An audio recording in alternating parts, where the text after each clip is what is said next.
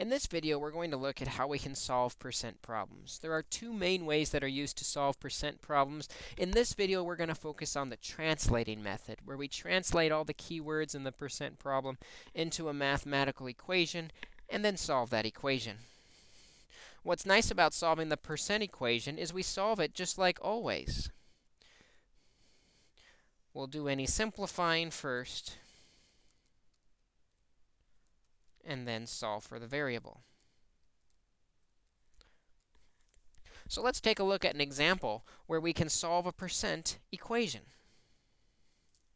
Here we're asked to find what is 70% of 40. We'll start by translating all the key words in this sentence into an equation.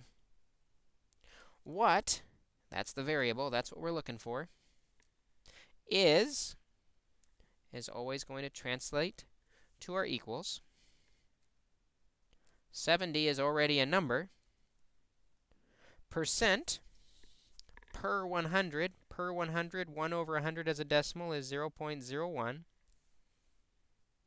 of, that means we multiply, 40, already a number. And we see we come up with this equation that can be used to answer the question. X is equal to 70 times 0.01 times 40. Let's see if we can solve this. With solving, the first step is to do any simplifying that can be done on the left and right side. On the left side, we just have x. On the right side, we have a big multiplication problem. This is easily done on our calculators. 70 times 0.01 times 40, and we find out x is equal to 28. This problem's nice in that there's no more solving to do after we simplify each side of the equation. What is 70% of 40? 28 is 70% of 40. Let's take a look at one more example where we solve the percent problem by translating the key phrases.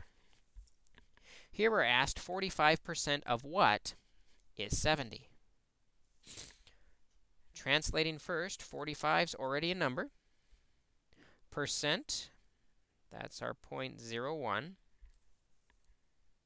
Of is multiplication. What, that's our variable. Is becomes our equal sign. And 70 is already a number. Now that we've gone through and translated, we can balance on the equal sign and solve it for our variable. First thing we always do is any simplifying, and you'll notice that we can do a little multiplication at the beginning here. 45 times 0.01 is 0.45. X equals 70. And then finally, we just have to get our variable x alone by dividing both sides by 0.45. When we do, we find out x is equal to, and on our calculator, 70 divided by 0.45 is 155.56, rounding it to 2 decimal places. And we've answered our question. 45% of what is 70? 45% of 155.56 is 70.